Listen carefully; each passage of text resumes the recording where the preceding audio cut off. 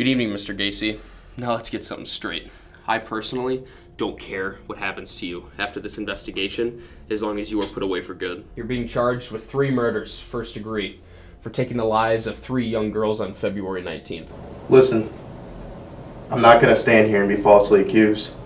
We both know that you don't have the evidence. I didn't kill those girls.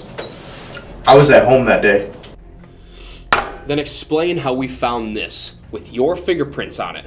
Some old woman the day after the murders found it in her garbage. Listen, I already told you.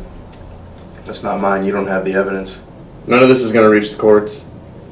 I'm a free man after all this is over. No proof? We don't need proof.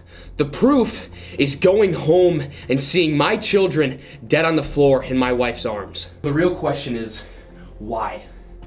Why me? Why my family? Why did you have to pick my daughters to kill? Please explain that to me. They were crying when I took them.